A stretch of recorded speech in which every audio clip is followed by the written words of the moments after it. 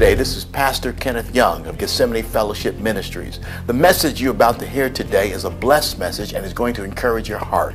If after hearing this message you'd like to purchase it in its entirety, you can call me at 866-635-5505. Let's now go live into that service. This message is going to bless and encourage your life. So the familiar portion of Scripture, but perhaps a little deeper than you've heard it before, as it is, at least for me, found in the book of Luke chapter 10, verse 25. Be careful, lest you run over these verses too quickly. And behold, a certain lawyer stood up and tempted Jesus, saying, Master, what shall I do to have excellence in my life? Strive for spiritual excellence and pursue it. What shall I do to inherit eternal life? And he said unto him, What is written in the law? Readest thou? And the answer the lawyer gave him says, I know it. He says, I shall and you shall love the Lord your God with all your heart, with all your soul, with all your strength, with all your mind, and love your neighbor as yourself. And he said unto the lawyer, Gee, you answered right. Do this and you shall live. But because he was a smart aleck and really wasn't sincere, he then challenged Jesus and said, Well, who then is my neighbor anyway? And Jesus answered and said to him, Let me teach you through a parable. A certain man went down to Jerusalem and to Jericho. Somebody shout Jericho. And fell among thieves, and they stripped him, beat him down, took his raiment. Sounds like a place you know, right? And a dark place, and deprived him, robbed him, and then left him there to die. By chance, one came down, the religious priest, saw him, and crossed to the other side of the road to ignore him. The Levite, a religious person of knowledge, saw him and looked on him and passed to the other side. You know how they do it sometimes, brothers, amen. Walked to the other side. Y'all don't know nothing about that? But watch some of them other people, when you walk on the side of the street, they start holding their purse. Just because you fit a racial profile. Amen, brothers. Amen. Maybe it don't happen to you. It do happen to me. Maybe I just look like that. And when they went to him, they bound him up. And then the Samaritan. Somebody said, but the Samaritan. Samaritan, a half-breed, a low-class person in their estimation, when he saw him, looked at him, had compassion on him, went to him, and bound up his wounds, and poured oil and wine, and then put him on his own donkey, and brought him to an inn so he could be taken care of. And then he said before he left the inn, he said, Listen, when this man gets better, whatever charges he had, put him on my account, and I'll come and repay you once I came by here. And Jesus said, Which one do you think is the neighbor to this man that fell among the thieves? And he said, Surely the one who showed him mercy. Jesus said to the lawyer, as he says to us, Then you go, my brothers and sisters, and do likewise. Somebody say a picture of spiritual excellence and stewardship that serves others for the glory of God. Somebody say, Go and do likewise. Father God, as we bow our heads in prayer, I pray, Father, that flesh would get out of the way, that your Holy Spirit might have his way. I pray, God, that you would help this humble preacher in this moment, this hour, to be able to share with your men and women of God the encouragement that you've encouraged with me. I pray that someone here today doesn't know that Jesus Christ of the Nazareth, who died on the cross for their sins, they would not leave this place unsaved as they came, but would give their hearts to Jesus Christ and be changed and healed from the brokenness of their lives. I pray that the backslider would come home. I pray that the believers would be encouraged. I pray that in the name of Jesus, that the people of God might hear the call and the pursuit of spiritual excellence, and me and them would rise together and be better in the end than in the future than we've been in our past. This is our prayer. In Jesus' name, amen, amen, and amen. You might be seated. Somebody said, spiritual excellence, a picture for you and I. Dr. King, in his excellent book on strength to love, remarks about this parable of the Good Samaritan, and he says, imagine that the first question that the priests and Levites asked, Dr. King says, they asked, if I should stop and help this man, what would happen to me? But by his very nature of his concern, the Good Samaritan revised the question and asked, if I do not stop to help this man, what will happen to him?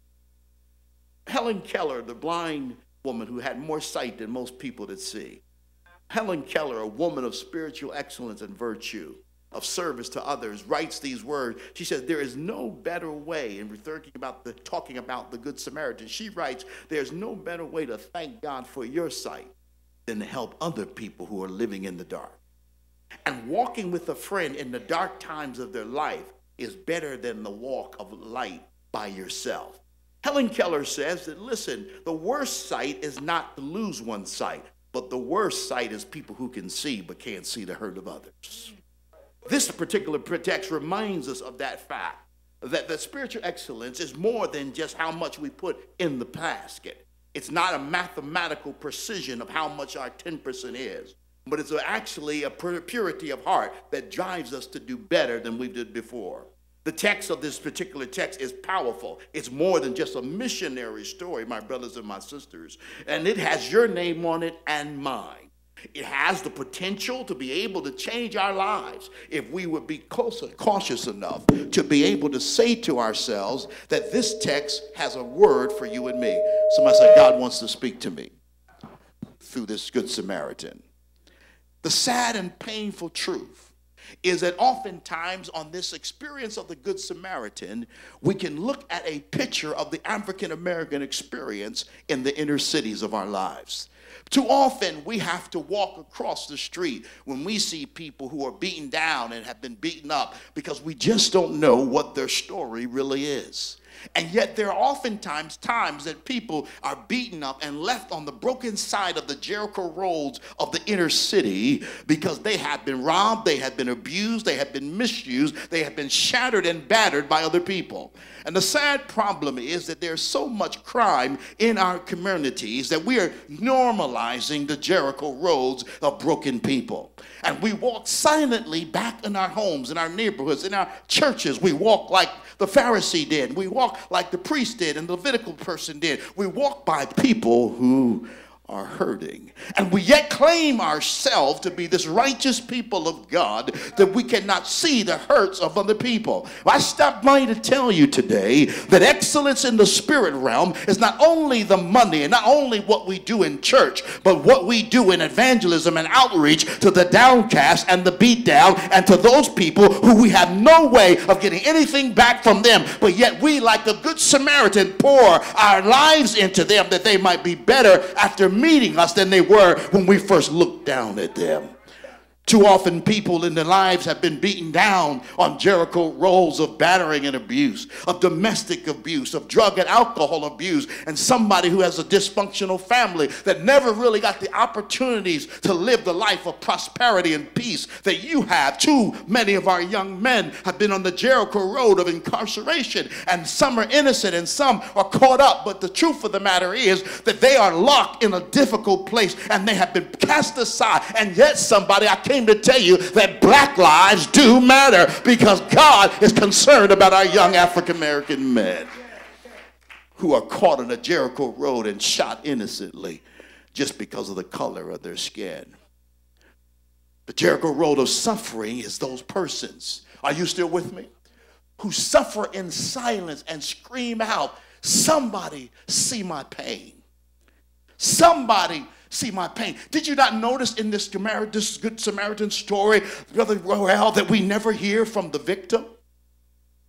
Did you not notice, brothers and sisters, that there is no voice, there is no scream? Because in my imagination, I see a silent scream of a man who was minding his business, who was coming from Jerusalem, the place of church. He was on his way from a retreat. He was on his way from the revival. He was on his way from church and on his way back home because he went to the wrong side of the town, the wrong neighborhood, the place called Jericho, that dark place where people were robbed, and then he was beaten and torn apart. Let me ask you a question that you've read the story that I asked myself. Why did God allow him?